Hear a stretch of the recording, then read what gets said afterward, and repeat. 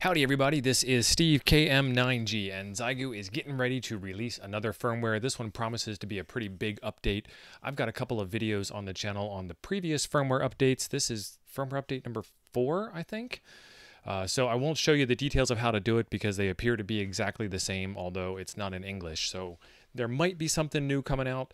I did want to share with you what is actually in the release notes. These release notes came out yesterday, January 17th, 2022, and we had to translate them from Chinese into English using one of those online translators.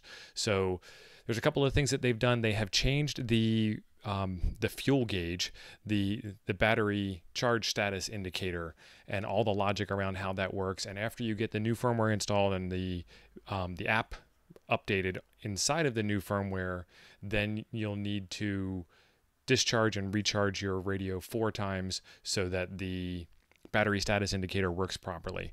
They've also changed the light. The light will now blink to indicate that it's charging, and it will be steady on. The charging is complete, and then it will be off when there is the charging, when you turn the charging off. I don't know why you turn the charging off if it turns itself off when it's done charging, but that's okay. The previous battery did this too. So 1.3 says after the update, when the power is lower than 10%, you'll get a red battery that's hollow. That'll indicate that the power is low, and then it will shut itself off when the power is too low for its own operation's sake.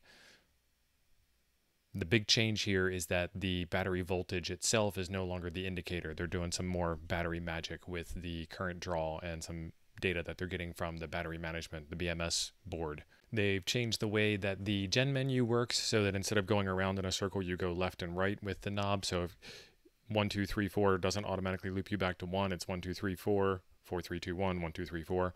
That makes sense. Corrected the logic of the DFL menu. After entering the DFL menu, press other menus to exit. So that's probably bringing it more in line with the other menus that are there. Add preset telegram transmission function. CW, PSK, RIDI can be transmitted. Excellent. So we'll probably do a video on that.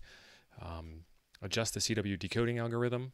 I will check that out and see if that works any better.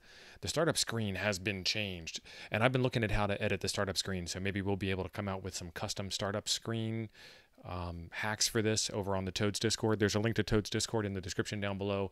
There's also a link to the GitHub repository where we have some of our own custom hacks to the firmware, some high-res images of what the radio looks like inside, and a discount code if you're interested in getting one of these play toys.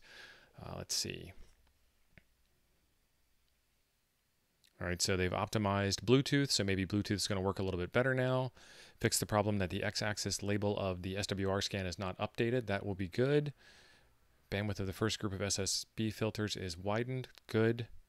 Fix the problem that the filter is not saved after adjustment. I did notice that it wasn't saved, but I just thought that they didn't have the ability to save it. Excellent. The AGC mode indication string has been simplified and changed to AGC AFS and dash. So fast, slow, auto, and none is my guess. Added the current filter bank indication string fill X below the VFW frequency. Okay, so that way you know what filter you're using. I mean, you would hear it, but it's also nice to see it. Instead of saying LSB DIG and USB DIG, now it says LDIG and UDIG. Okay, that's an improvement. That's not an improvement. It's just an is. Okay. But you know it went through committee. Like, should we do this? I don't know. Let's take a vote on it. Okay, well, yeah, let's do it. All right, fine. I don't like that we're doing it. Oh, I do like that we're doing it. Okay, well, and then now there's a story that needs to be done, and then it needs to be reviewed and tested. And wow, corporate politics are fun. Enabled the function of the microphone button, and we did find some hidden microphone button magic. I put a video out about that a day or two ago where it does screenshots if you press the speech lock button. Which could be now no longer possible. Short press, unlock the big wheel. Long press equal no. Okay. Tuner call. Short press, connect, disconnect automatic tuner. Long press, start automatic tuner. That seems like it should be doing that, but now it works on the microphone. XFC is a short press for switch VFO AB. Long press, copy the foreground VFO to the background. Nice. VM, short press, toggle VFO memo mode. Long press equals nothing. MW short press, save VFO to current channel number. Long press equals none. Mode short press, LSB digital, USB, digital, CW, reverse, AM, narrow FM. So it'll just cycle through all the modes like you'd expect. Long press does nothing. Filter, short press, filter 1, filter 2, filter 3, cycle. Long press equals no. Up, frequency step in VFO. Next channel, in channel mode. Down's the opposite, that makes sense. F1, F2, custom functions can be set in radio setting 2. Excellent. Fix the problems that the standing wave meter jumps when there is no power and low power. I didn't notice that it jumped. Increase the maximum output power when externally powered. Increase it to what? That's kind of non-informational. It's supposed to be 10 watts when you're plugged into an external power supply. It was already 10 watts when you're plugged into an external power supply. So is it now more than 10 watts? More than its rated ability to radiate? Don't know. Optimize system startup sequence. Good. They probably turned off a bunch of services that weren't needed, like the web server. Optimize the NR algorithm. We'll play with that a little bit. Optimize the system data structure. A change that we would never notice that they did, but okay.